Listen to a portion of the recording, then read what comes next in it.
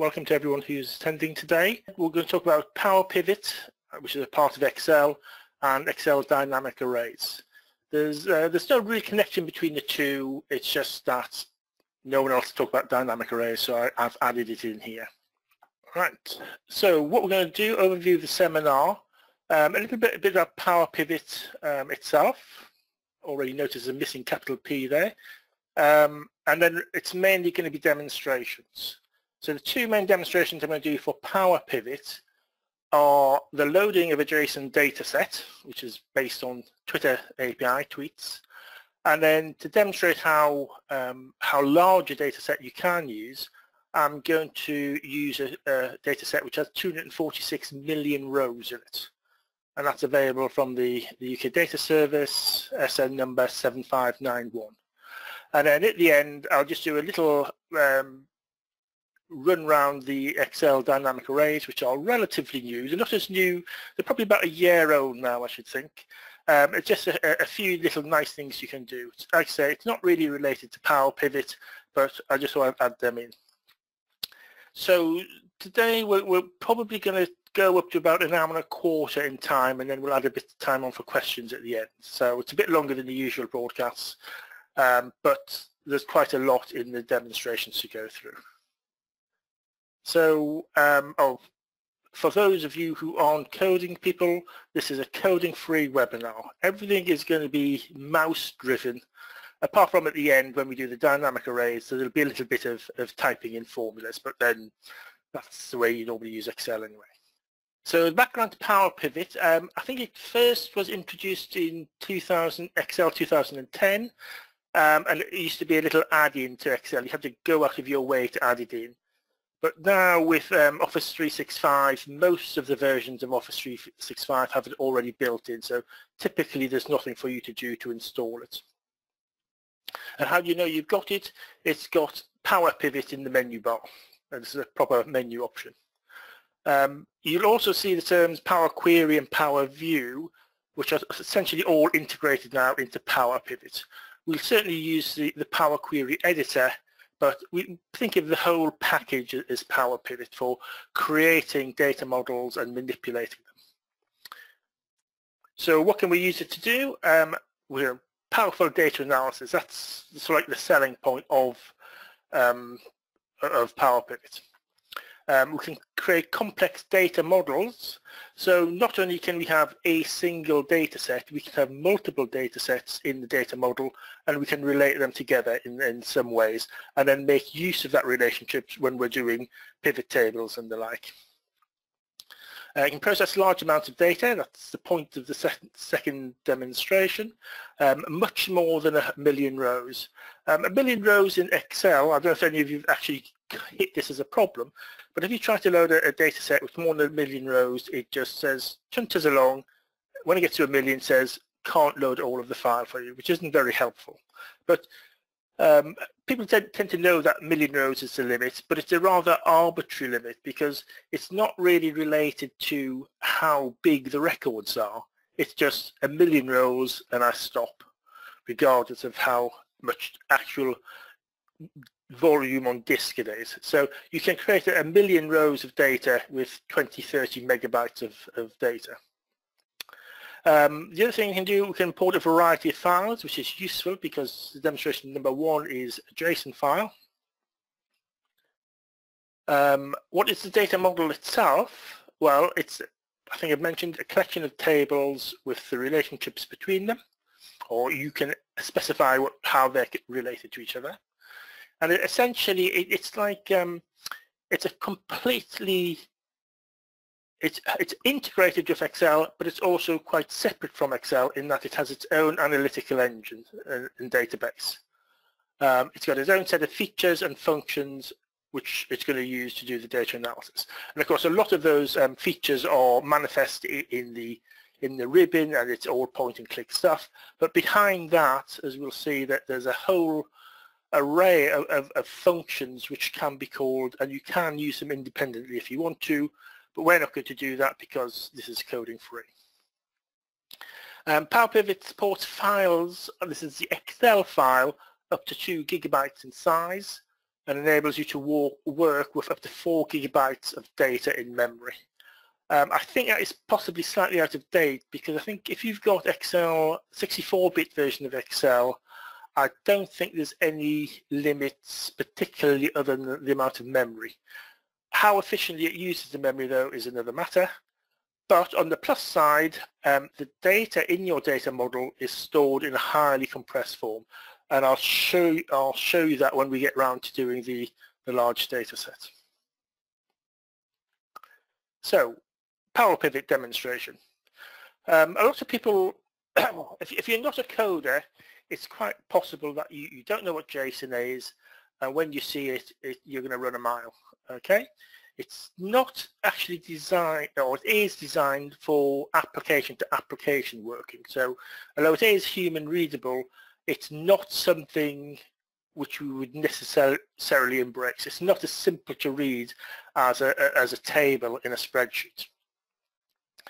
And from the application point of view, that's quite useful. Well, it's not useful, but it makes sense, because it means they can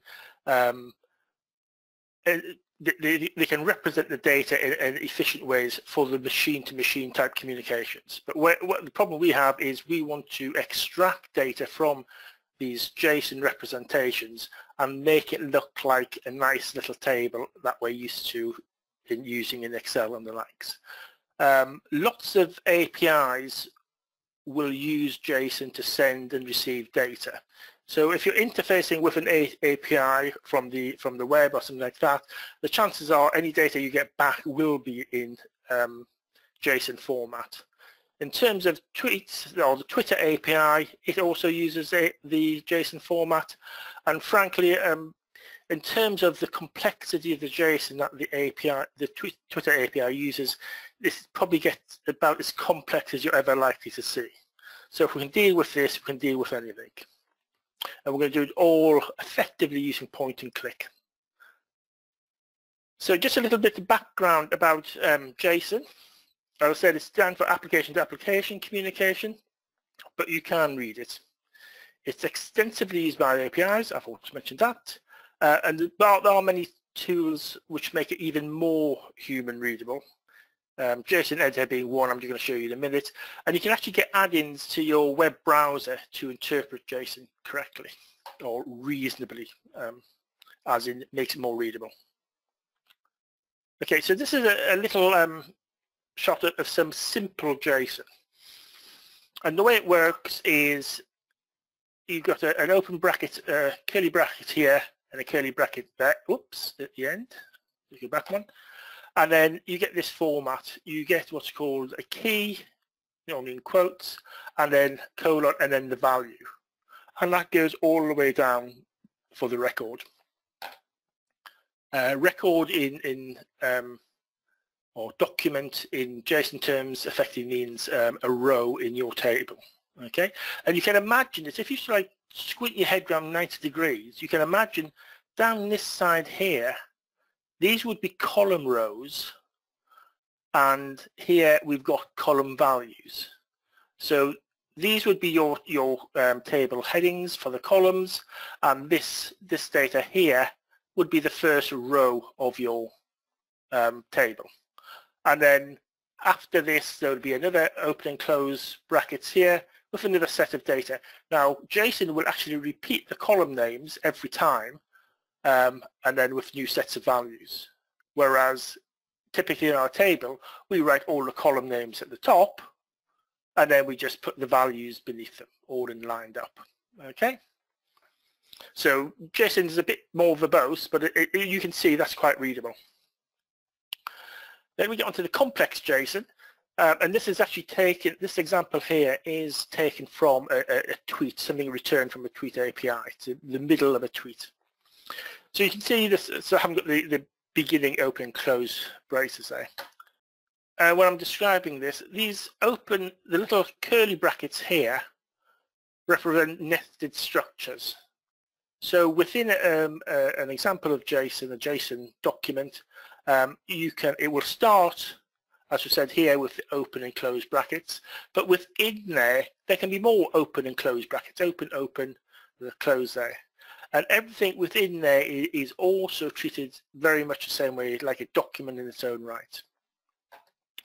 Now, when we're dealing with these curly brackets, they don't in themselves present too much of a problem, because the way we can look at it is, because these are all nested in one another, we can actually create a new column name just by using the dot notation. So if you take this example here of ID string, whatever that value is, what we can do, instead of it just saying ID string, we can say, well, within entities, user mentions ID string, and we can concatenate those three together, and that will produce a nice unique column name. Very long-winded, but it will make sure it's unique. And certainly in terms of the ID string here, ID string is a key value which is used several times within a tweet. So you have to have some way of distinguishing the two, okay? But in principle, it's relatively straightforward of the approach you're going to take. You can, if you need to, just concatenate the different levels of the entities together. And we'll see when we look at the Power Pivot how we're given the option, do you want to do that or not? The more complex example of the JSON is when we have the square brackets. A square bracket, open and close square bracket, represents an array of values or a list of values. And the problem with these is that each value in here, so the 3 and the 14, they don't have their own names. You would refer to them normally by using the index into the array. So the 3 here would be index 0 and the 14 would be index 1. And there could be more, we don't know. They haven't got individual names. And this presents problems when you're trying to convert this into a nice flat table-like structure. And the way this would normally be dealt with is that anything in square brackets that you want to keep, and let's face it, a lot of what we're going to look at on the Twitter we're going to throw away, but if you did want to keep something which is effectively a list, then the best way of dealing with it is actually to create a new table with those values in it. We're not going to get anything quite that complicated to do today, but that would be the approach that you would normally take. And then you'd end up with 2 tables, and then you'd have to create a relationship between the 2 tables. And that's where the relation of relational databases comes into play. But for here, for JSON, it doesn't need to use it because it can use this square bracket type structure. Just a bit on the terms, I've probably already mentioned some of these. A table is referred to a collection as a collection in JSON. So we're going to look at a collection of tweets. A row is a table equates to a document in JSON. So each tweet is within a document, and a column in a table is referred to as a field in JSON. So what we're actually going to do, we're going to take a collection of JSON documents which have individual fields in them and create a single table with rows and columns in it. Okay, so essentially it's a process. We're going to flatten down the JSON file so that we can use it in Excel. Okay, so on to the first demo. For this demo, I'm just going to open Excel. This is standard Excel. You can see here I've got my little Power Pivot option there. I don't need to worry about that at the moment because the first thing I need to do is import my data file.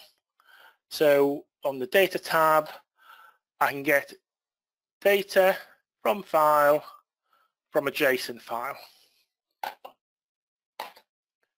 And then it's going to invite me to go and find my JSON file, which is somewhere in here.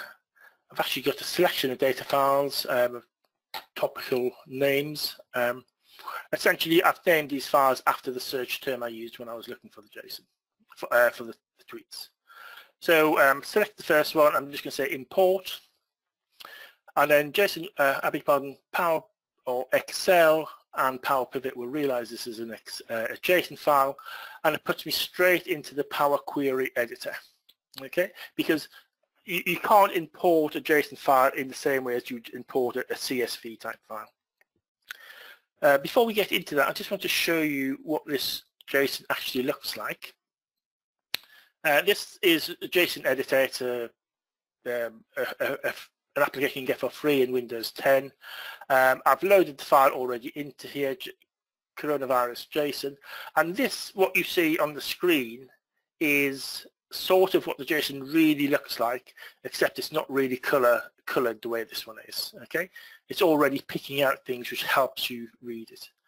If I click on the button there, it will format that to make it more human readable. It doesn't change the data in any way, it just makes things more readable. So you can see here all of my 100 tweets are effectively in a list. I can tell that by the square brackets there. And then within there's all sorts of structures, and it's you can see that how deeply these things get nested. But right at the top level, we've got the nice easy ones that we might want, like when was this created, the ID string. This is represents the user who made the tweet. If you haven't used the Twitter API before, you get an ID and you get an ID string. You should always use the ID string because, as you can see in this case, the ID itself has been truncated, and Excel will truncate them as well. So always go for the ID string when you're extracting the data. You get the full text of the tweet, except the fact that's not the full text, because that will be probably truncated, and we'll see in a minute where we actually get the full text from.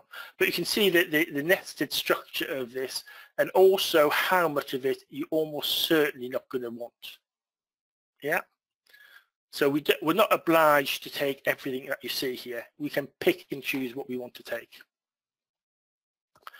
So having started the load process, what Power Query is saying, or the Power Query editor is saying, well, you seem to have this thing called statuses, which is a list, which I've just shown you, and then right at the end we've got this record, which is search metadata.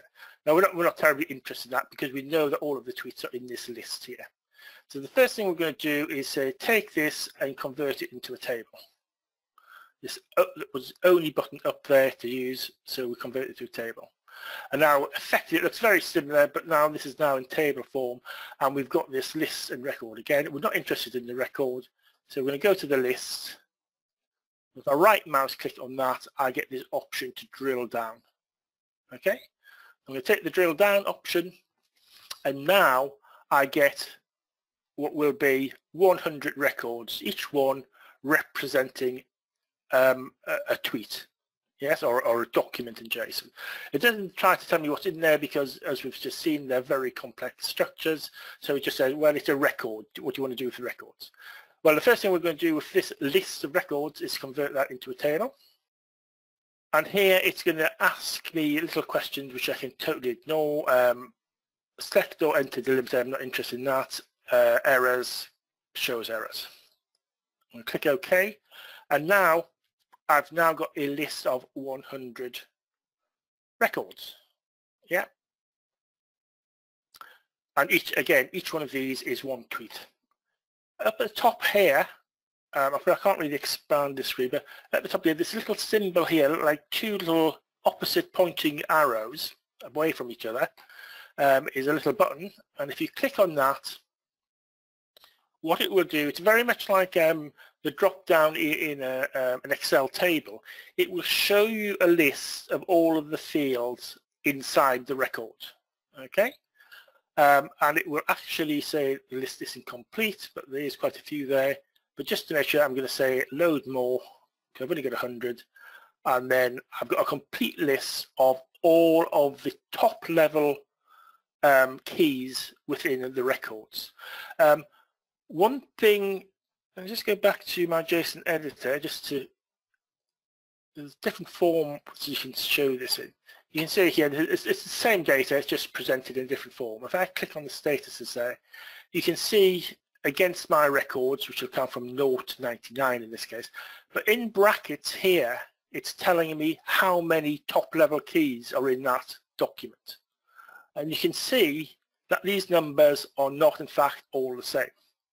Yeah, they vary 25, I think it's 29, okay? If I do say I want all of them, there's actually 31 listed there, I think, I counted. The point being that 2 consecutive JSON documents don't all have to have the same set of keys in them. So you have to be aware of that when you're trying to load JSON, because you may accidentally miss out on some data. But here I've said I want them all. Remember we said that on records, or that's curly brackets, we can create column names by concatenating using the dot notation. And this little option here is saying, do you want to do that? Use original column name as a prefix. Well, in this case, because this is the top level, I don't need to have everything prefixed with column 1, so I'm just going to uncheck that. And also, this is our first option for getting rid of stuff that we're not interested in. We certainly don't want everything.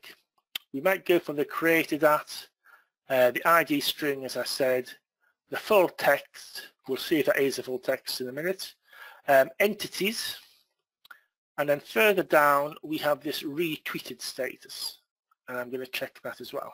Okay, and I'm going to click OK, and then it will actually load for us only the things which we asked for.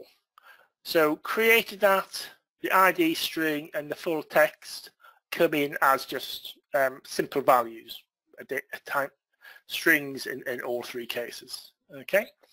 The entities and retweet status come in as records, and in some cases for the retweet status they've got null values. That means that for this particular record, the second record, there was no retweet status key, okay, which is quite acceptable. It means it wasn't a retweet, which you can probably also tell from the fact there's no RT in the front of these 2.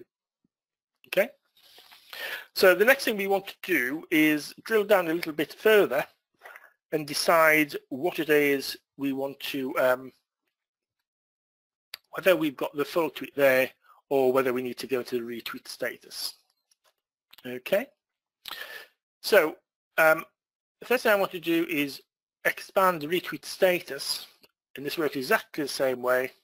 Load more, and you can see here I've effectively got a very similar list, because this is effectively the complete tweet of which was retweeted. So I select all the usual things, but in this case I'm really only interested in the full text and the entities, because what I'm trying to do is get a record of the full text of a given tweet. Okay, so now I've got a couple of things to show you.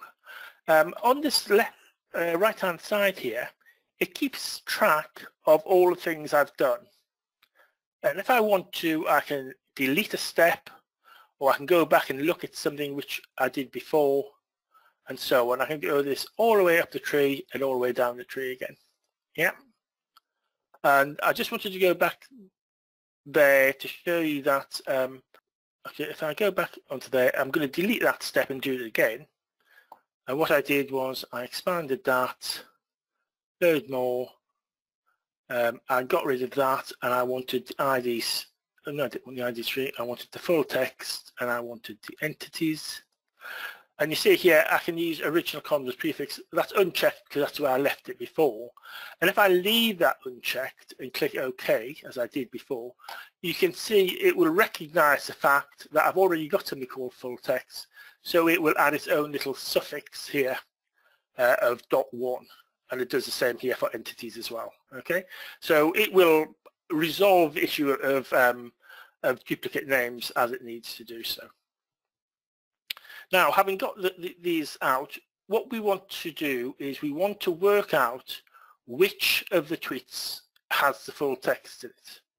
And the rule is very simple, that if it starts with RT in the original, then the full text in the retweet status actually contains the full text. If it doesn't, well, this is going to be null anyway, so we know there has to be the full text. Okay, and what we want to do is now create a couple of columns which reflect that information. So what we're going to do is go up to add columns, and we're going to add a conditional column, and this we're going to give it a name. So we'll call the first one full tweet. This is going to be based on the column name full text 1. And what we're saying is if full text 1 equals null, i.e. doesn't exist, then I want to use, here there's a little drop down, I can enter a value or select a column. I want to use the full text because it's not a retweet, so the full text has the full text in it. And the else statement is exactly the same. Select a column, and here I'm going to want the full text 1 because we know that's got the full text in it. Because if it's not null, it has the full text. Click OK, and now I've got the full text in there. I'm going to do exactly the same again and do this for entities. So, entities. If column name entity, I could use the full text one. It wouldn't make any odds because they're both null. We know they're going to be null. Null. Then I want the column entities. Otherwise, I want the column entities 1. Okay, I'm going to click here. Notice that these entities 1 and what have you, they just get dragged in as they currently sit, so they're all records. Okay, so now on my full tweet and my full entities, I've got the full text of the tweet and this record which contains the entities. So these columns up here, full text, I'm using the control key to do multiple selections here, are now not wanted. So I can go to the home and I can say remove columns. And I get rid of them. Again, I'm just tidying up as we go. Because all we're interested in is the string, the time, the full tweets and the entities. So the only thing left to expand here now is the entities. And again, same routine, it's a record, therefore you get the list. You say load more if it's not complete, and you see it's added media in there. Okay, now for the demonstration, all I'm going to select here are the hashtags. Okay, I could pick them all. I'm just going to select the hashtags. And again, I don't need to have the prefix because hashtag doesn't appear anywhere else.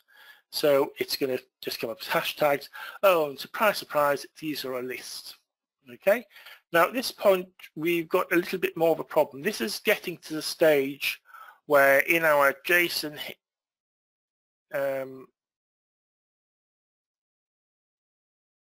in the JSON where we had square brackets here, that should be able to find one, user hashtags.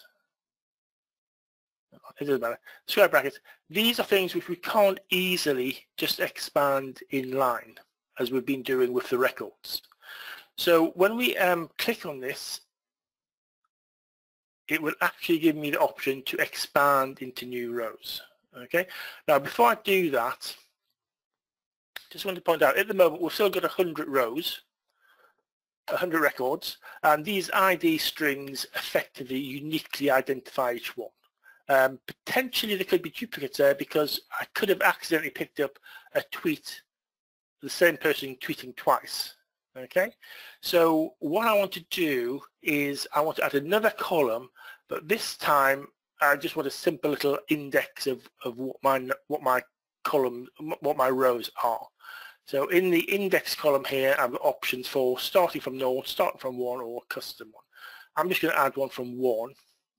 Okay, and in there you can see they're just numbering 1 to 100.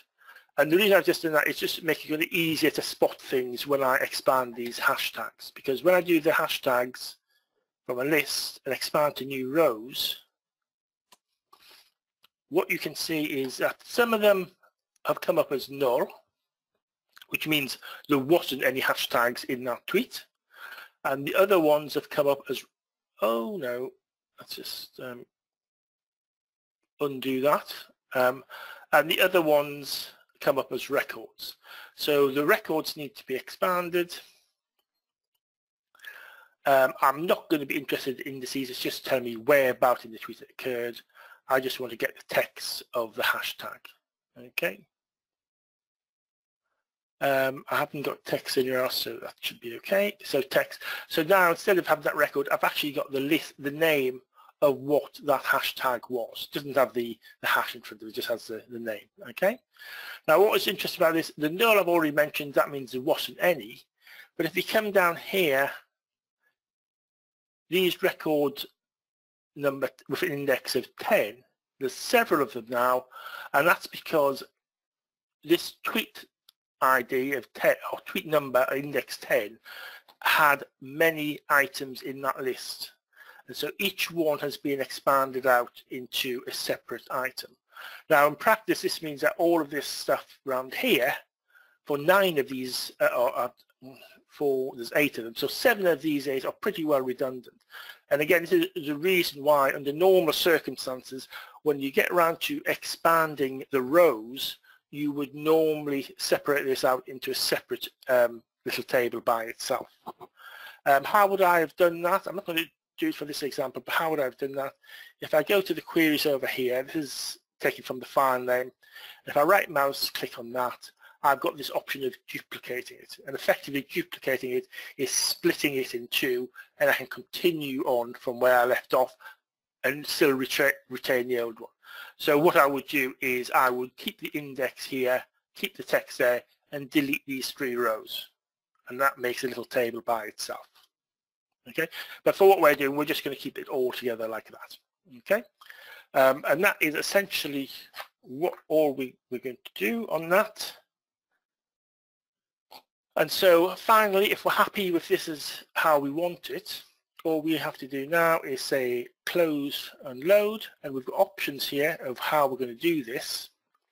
If I just click on close and load, it will just write it back to my Excel spreadsheet, or the usual dialogue of saying where do you want me to put it.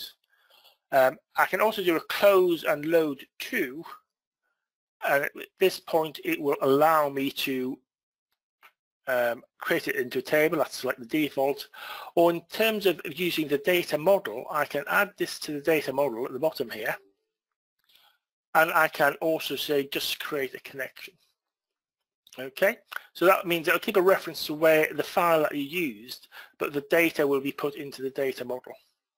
Okay, if I click on OK, what will happen? Nothing on my spreadsheet, but it says 133 rows loaded into the data model. Okay, so if I go back and go into, let's see, can I edit from there? If I go to edit, it will take me back into the query editor, and you can see exactly where I left off. Okay, if I want to load that into, okay, I'm not quite sure why that isn't loading that into the spreadsheet in the normal way. I'm not even getting a dialogue up. But anyhow, the last thing I wanted to show you, go back into here. I've already shown you that on the right-hand side here, it shows you all of the applied steps, and you can go up and down there. You can undo them, delete them, and redo them, and what have you. So this is a complete record of everything that you have done. And if I go into View and the Advanced Editor, what this will show me is a list of all of the steps that I took. And essentially, this is all the things it has done on my behalf. So I'm just going to do a Control-C to copy that. And I'm going to close it. And then I'm going to close the Power Query Editor. And I'm going to close this Excel spreadsheet without saving it. And I'm going to open Excel again. So this is a brand new copy of Excel, empty worksheet. I'm going to go to Data, Get Data, and from other sources. And at the bottom here, I've got this thing called Blank Query. And if I open that up, what I get is the query editor opening up with an empty clean slate. There's nothing on the applied steps. Got a query name of query 1. I can change that if I want to. But if I now go into view and go to the advanced editor, again, this is telling me you haven't done anything. So if I remove all that and do Control V to paste in what I had before, and then I'm just going to change this first line here, has the file name in it, and I'm just going to change this to one of my other files, PPE, and I'm going to say done. And it will then go through and apply all of those steps again, but using this different file. Okay, so I'm exactly the same position I had before, except this was done on a different file. So once you've got the set of instructions, it's worth your while saving them somewhere. Just copy and paste, because it's just text. Just save it in a notepad type file, and then you can use it, and all you have to do is change the file name. Let's see if this is going to let me.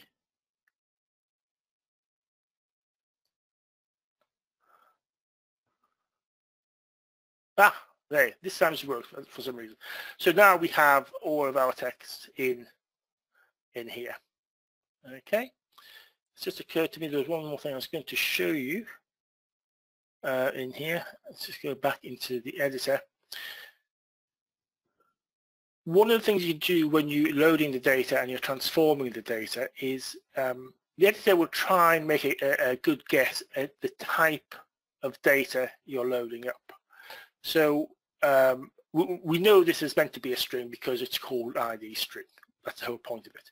But this created that. It looked sort of like a funny timestamp, but Power Pivot or Power Query didn't recognize it as such, and so it just left it as a string. Okay. If I wanted to, I could go into transform, and I can say data type. It says any at the moment. I can try and say, well, that looks like a date time. At which point it comes up with an error because it doesn't recognize that as a date time. So I can just back that out to where I was, and then if I wanted to, I could create new rows, add column, a custom row. And what I'm going to do is try and extract the bits of information from there which represent the date. Yeah.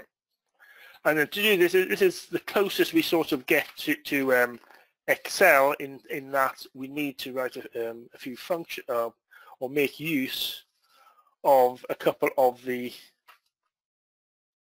items within that string, a couple of functions, text items. So I'm going to call the first thing called month, mainly because that's the one that's closest to hand. And in here, this expression, well, if I was using Excel, I would try and use the mid expression to extract from that string. So I'll type in mid. Now you can see here that it's giving me a whole host of things, none of which actually says mid, but text middle sounds pretty promising. So I'm going to go for text middle. I'm going to open the brackets, and it gives me some help immediately saying, how do you fill this in? Oh, that's good, because it looks just like it is in mid for Excel. So what I'm going to say is on the right hand side here, I've got a list of the columns. So we want to create that. And then I've got to say what is the start position of the month. And these strings start with 0, like lots of things. So it's 0, 1, 2, 3, 4. Starting at 4, and I want 3 columns. Yeah, and that's all I want. And I click on OK, you can see I've got May there. I can do the same for month and year and put them together there. And having those as separated out, it makes it more easier for me to manipulate the data using the times, because this is just a string. If I split these all out into month, day, and year, I can then concatenate them together and actually have that treated as a date, which is a lot more useful than as it is there. And similarly, I could do the same thing for time. But again, it's just a case of adding the more columns. I'll just do the one more, try and extract the day. day. Again, same function I'm going to use, open brackets, created at, comma, and now I'm starting for the date, 0, 1, 2, 3, 4, 5, 6, 7, 8, 9, 0, 1, 2, 3, 4, 5, 6, 7. Well, we'll try 8 for 2 characters. See if I've got that right. 16, and I can do the same for yeah.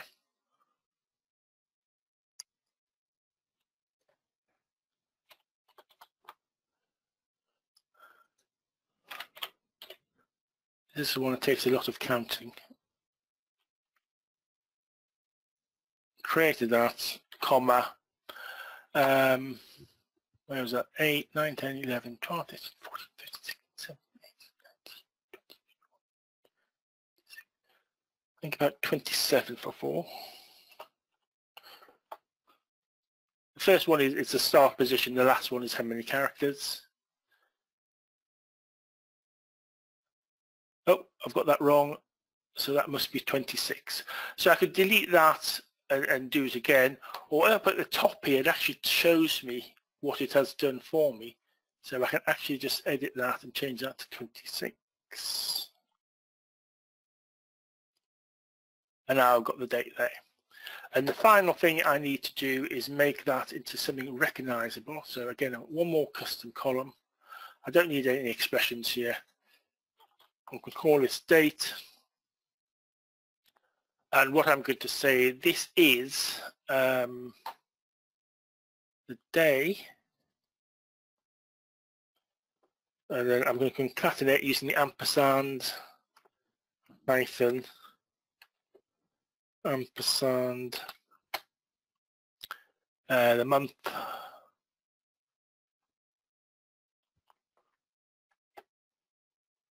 ampersand, ampersand, and yeah.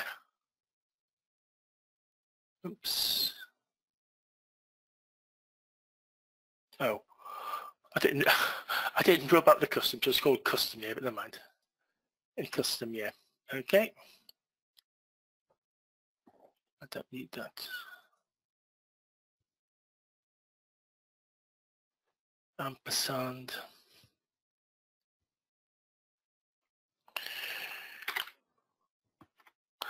Okay, and if the expression is fine, it tells you at the bottom no syntax error has been detected. So click on OK, and now I've got my 16th of May, and that looks more like a date, to the extent that up in the transform, I should now be able to say date, and it'll convert that into proper dates. And I can get rid of those 3 columns if I wanted to. Okay, and then when you move that back into Excel, that will be treated like an Excel date would be, and you can manipulate it any way you want. Okay, that's about the end of this. Let me just close that down. Everything you do is saved, as we've just seen. I'm going to keep that. And that's my spreadsheet with the data in it. I didn't. See, it's brought it back, it's automatically updated then because I told it to keep it. Yeah. So there's my flattened bit of Twitter data. So let's close that one. Don't really need to save that. Back to the demo. So that's the end of that first demo. The second demo we're going to look at is this 246 million row data set. Yes, it's genuinely 246 million rows. On the original data set, it occupies about 7 gigabytes of disk space. When it's loaded into Excel, the Excel data model, it's reduced to, well, the Excel file, if you like, is 650 megabytes. Okay, so you can see that the level of compression which has taken place.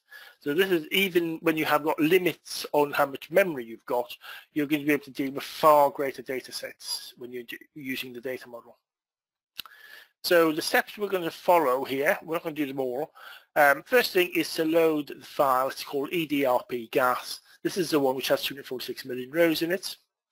I'm then going to create our month and year or our new columns which we create in exactly the same way as we've just been creating columns there.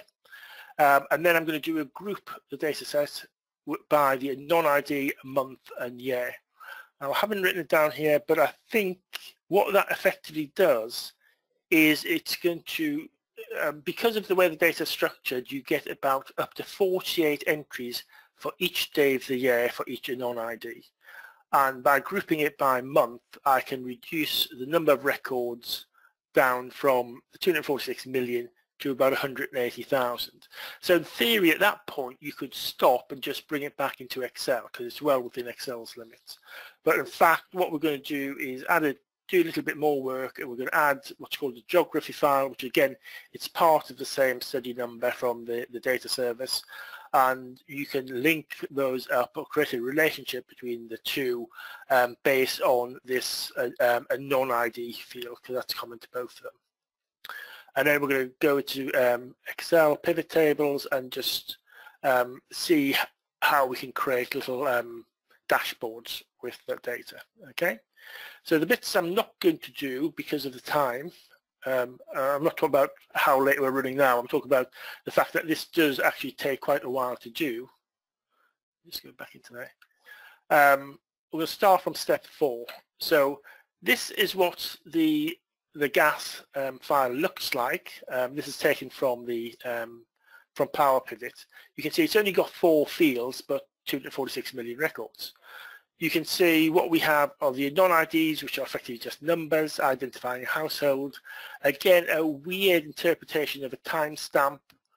The HH is half hour, and it's just giving you the half hour of the date. So that's at 8 o'clock in the morning. Yeah. And then the gas kilowatt hours used for that half hour period. Okay, so what we're doing in the grouping is we're going to add 2 rows first. Now this month and this year have been created in exactly the same way as you've just seen me do for that other weird timestamp, extracted from there, and then we're going to use the group by screen in Power Pivot, and this allows me to select multiple columns as I showed you before. It lists the columns we want, and then at the bottom here we're saying, well, I'm going to create a new column because there's going to be an aggregate of some kind. What kind of aggregate do I want? I want you to sum, and I want you to sum the gas kilowatt hours column. So essentially what I'm going to get is for each non-ID within each month, within each year, I'm going to get the sum of the gas used. And that aggregation is what brings us down to 180,000. So as I say, in a sense, that might be enough for you, but we're going to take it a bit further. Okay. So up to our gas 3. This little table, in here, I've already, the gas 3 spreadsheet, I've already got the data model set up. This little table I'll come back to in a minute or two, but first of all I want to show you in Power Pivot, manage the data model, i.e. have a look, see what's in there. And in there you can see the tables which have been set up. So I've got my EDRP gas with all of the entries in there. So that's essentially where I got that screenshot from a minute ago. This is the summarized version, which of course now just has the non-ID, the month and the year and the monthly kilowatt hours. I go down far enough, someone will have started using some gas, I don't know where. But like I said, there's still 180,000 of these. And the geography table I mentioned is this one here.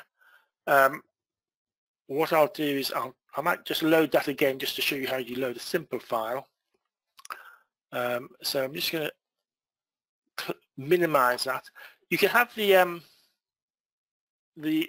data model on Power Pivot managed data model open at the same time as the Excel spreadsheet, whereas before you can't have the Power Query editor open at the same time or as you have the spreadsheet. You have to close the editor first.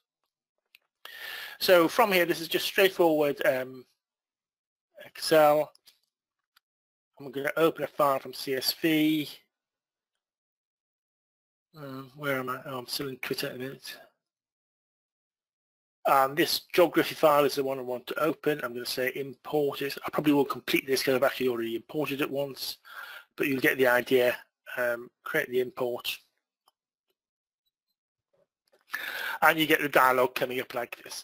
And it allows you to say, it says it's detected the types based on the first 2 rows. It immediately recognizes it's got column headers, that's all right, and that it is in fact a genuine CSV file, okay?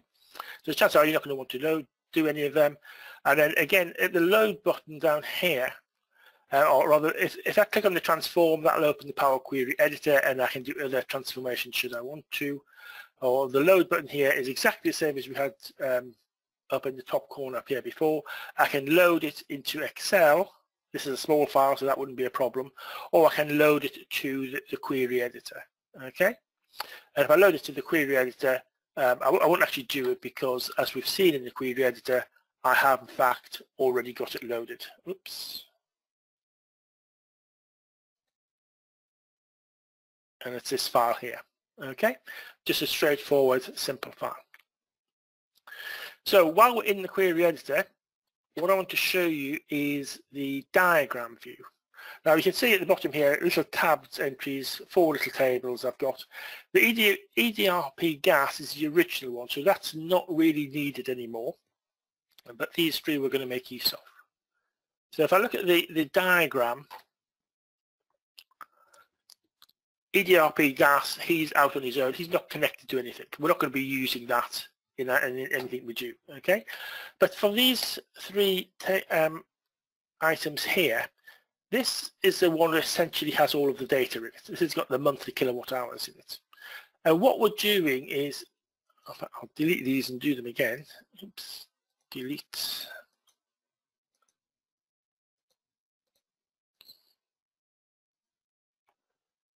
Delete from model.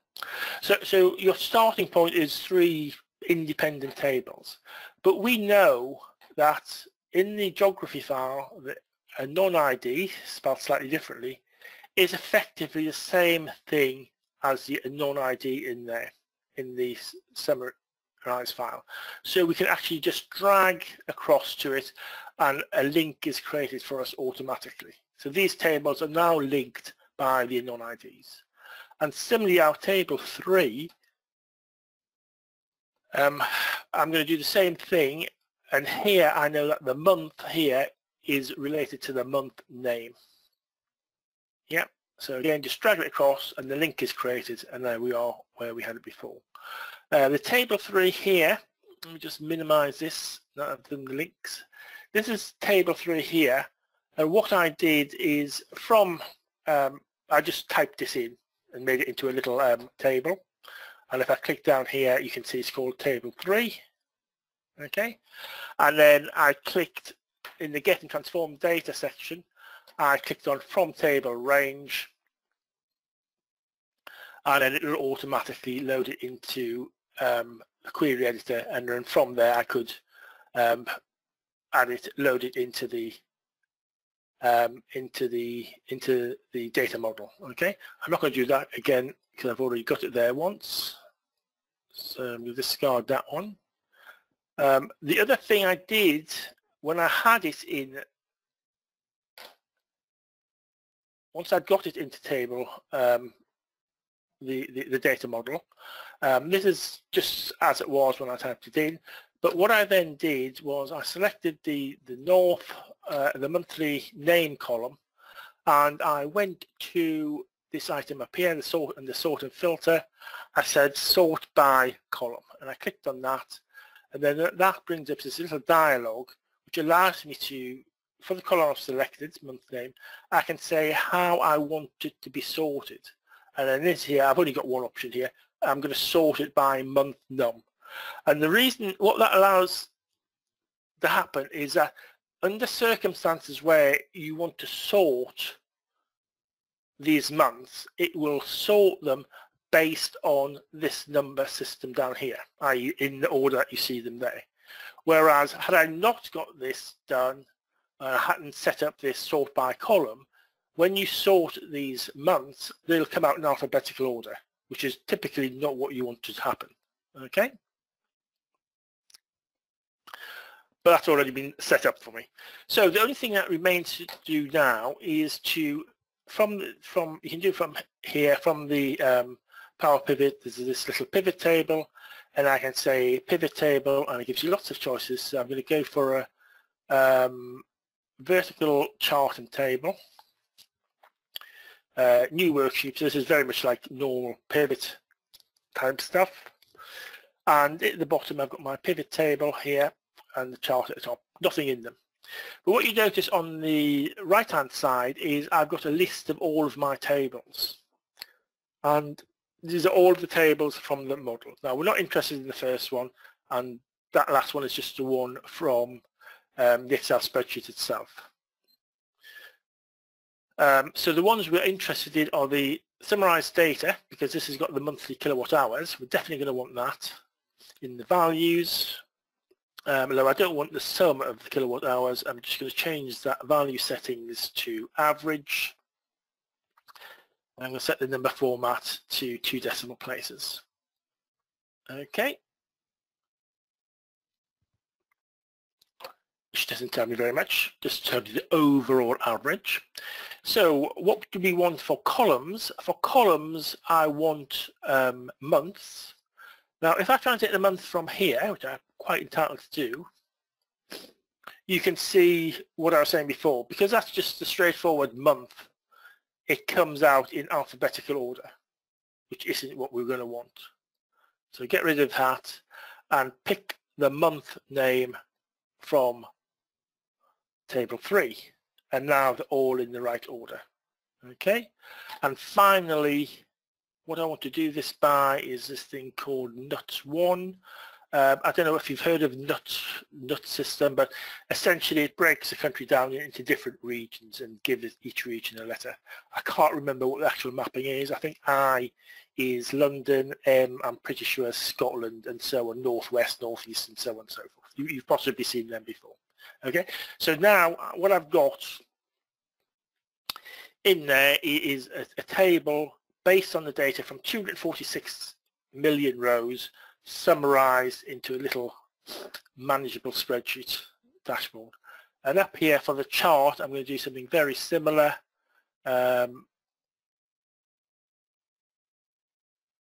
Kilowatt hours there. The geography, I want the NUTS1 along there. And table 3, I want the month name down there. So now again, just another little graph. It's a bar chart. I might want to change that perhaps to a line, 4 lines on there. And the final thing I want to do is add a couple of slices. I want a slicer for NUTS1 and yeah. Now yeah isn't featuring in any of my pivot chart as such, but I can still use it to filter the data. So like 2 little things up here. Click this one. Go to report connections in the under the slicer. Just need to make sure sheet 4. So that's going to link that one slicer with both my chart and table. And we'll do the same here.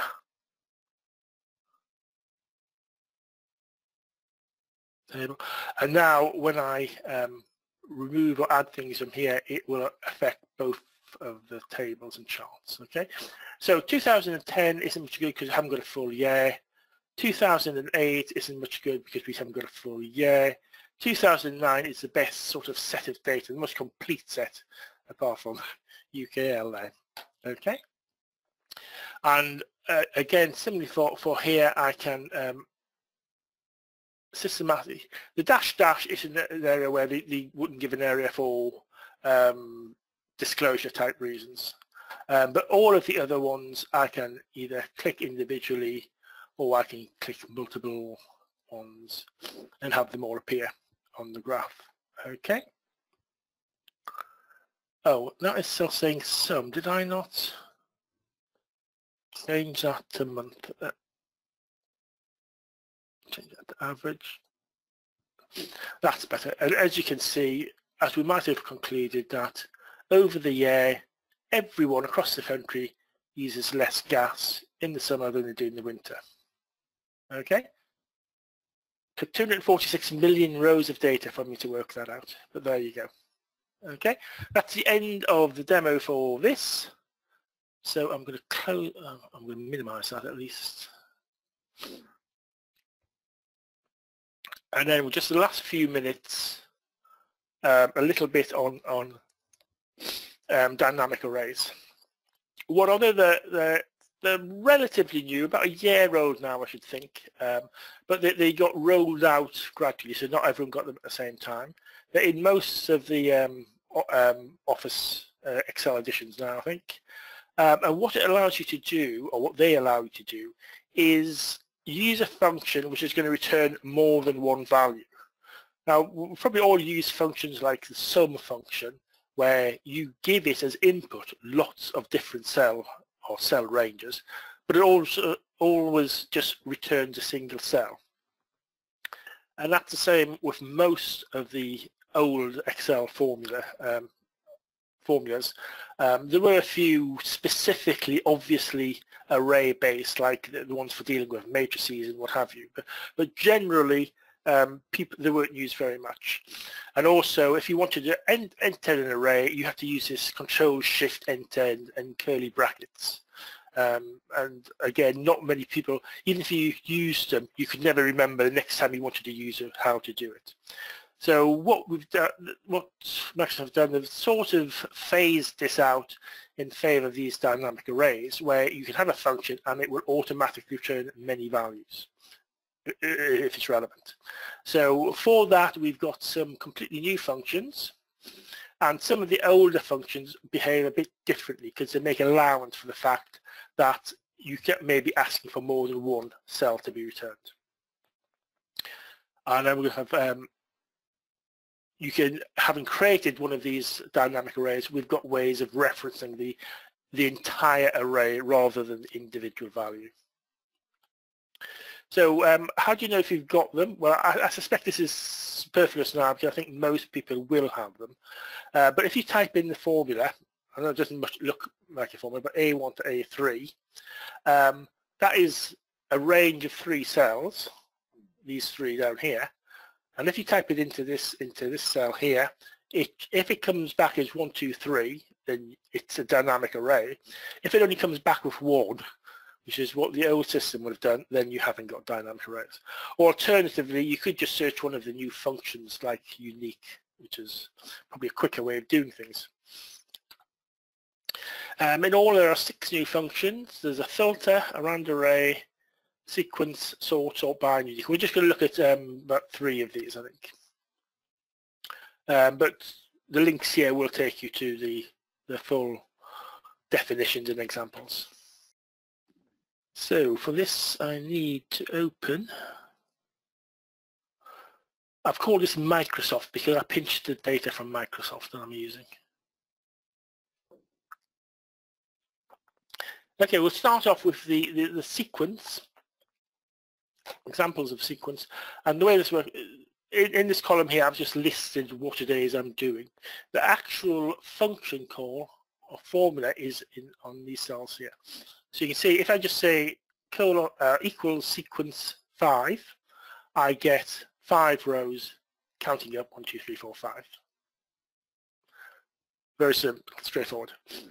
If on here I say 1, 5, that's not saying from 1 to 5, that's saying I want one row and 5 columns with numbers in them. So it does them across.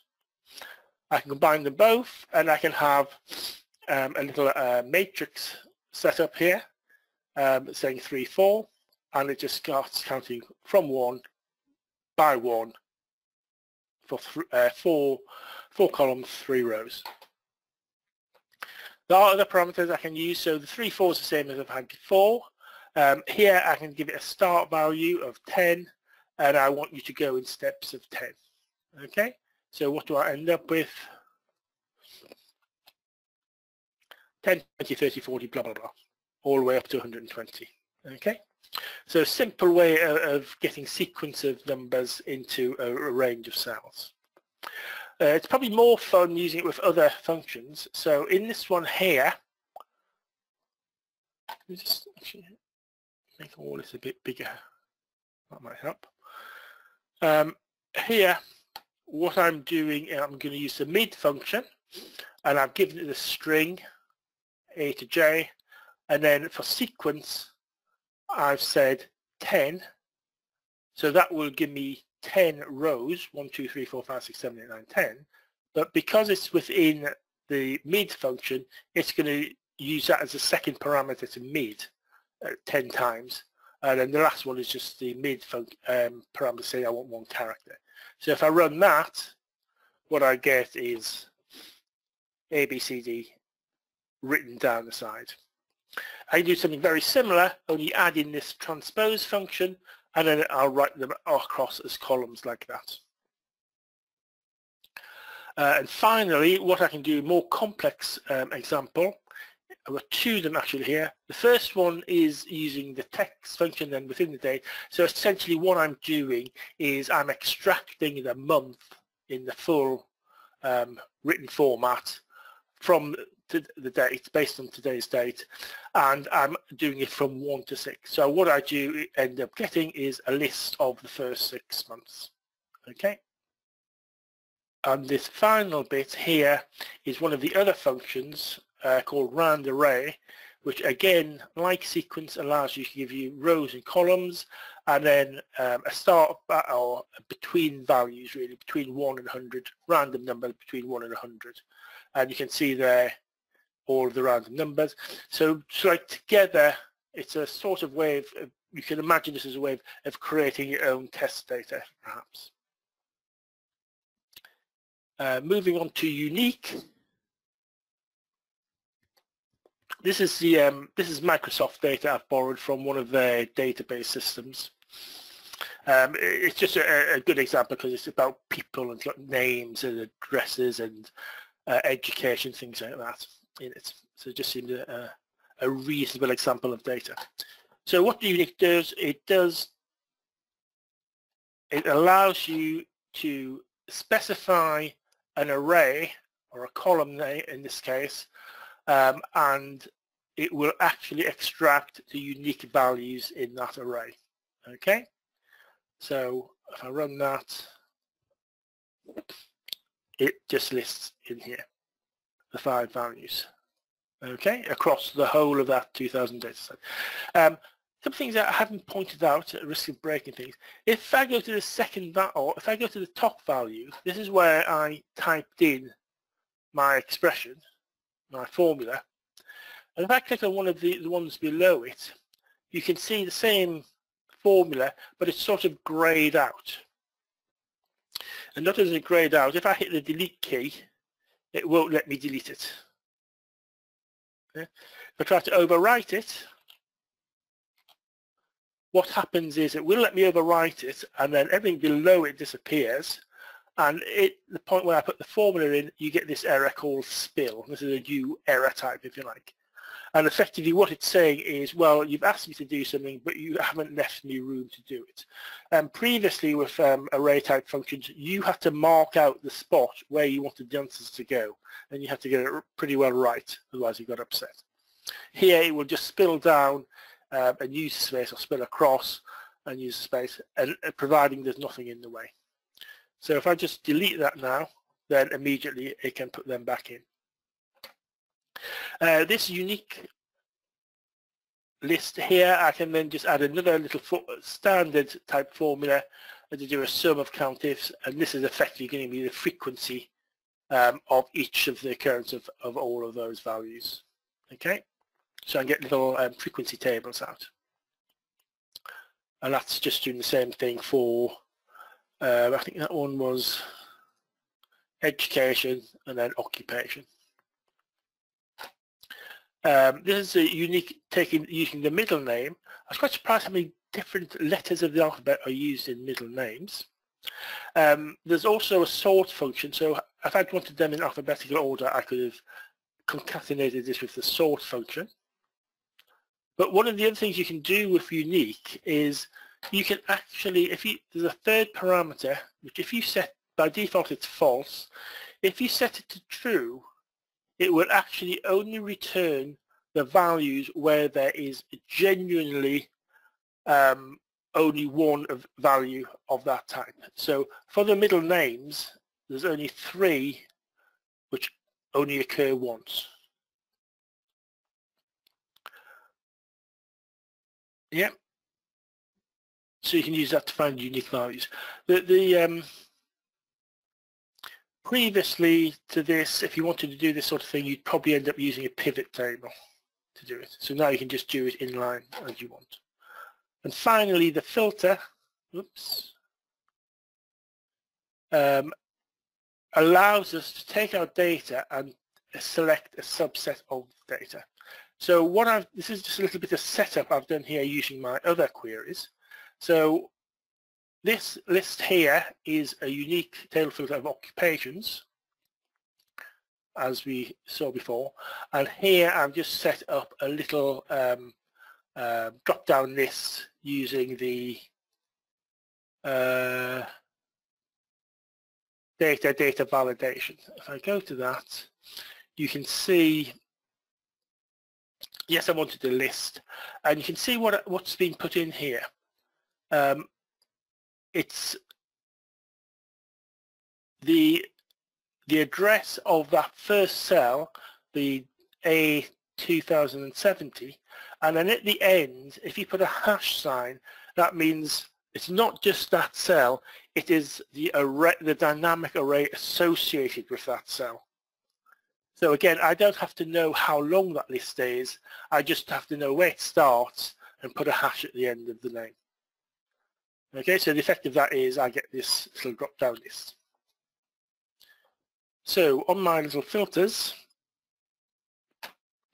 what we're doing here, we're going to filter on the table filter. I should point it out is the name of this table, the whole table. It's called table filter. Table unique was in the other in the unique worksheet. So table filter is this one here, and then I'm going to filter the table filter based on the values in the occupation column having the value of clerical. Okay, so if I copy that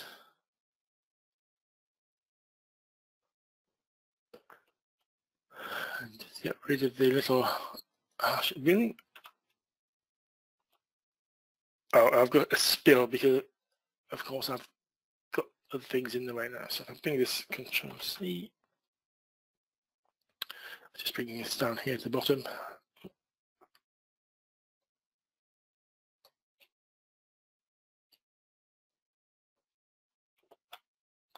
You see, as soon as I did the Control V, you can see up here, this is the expression, and this is the data that's being returned. So it's all of the table, and you can see, I say all of the table, all of the ones where the occupation is clerical down there.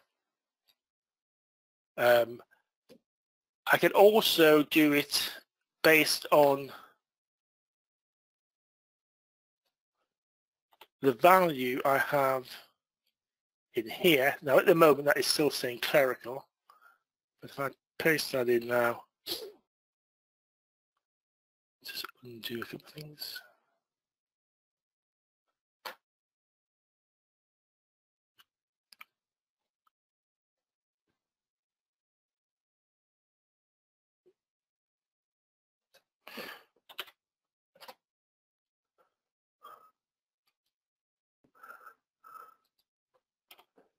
Now, right, this is where I was before, except now I'm using the cell value.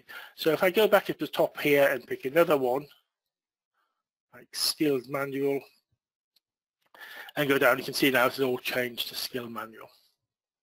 So I can use a drop down in order to control what it is I'm looking for. And just one final little example here. Let me just get rid of that one first, I think. This one here, you don't have to return all of the columns from the table. So here, what I've got is, for the filter, what I'm filtering on, I've just got a range of the columns from first name to last name, and then I've said I want you to find me the ones where the middle name is Y. Okay, so there you can see this. There's only two examples with the middle name of Y. So you don't have to return the entire width of the table. You can have just a set of consecutive columns. Okay, I think that's it. I'll stop there. There are a few other examples to be found at the links which I've got here. So if you want to know more about dynamic arrays, link there, Power Pivot, there's them and many, many more.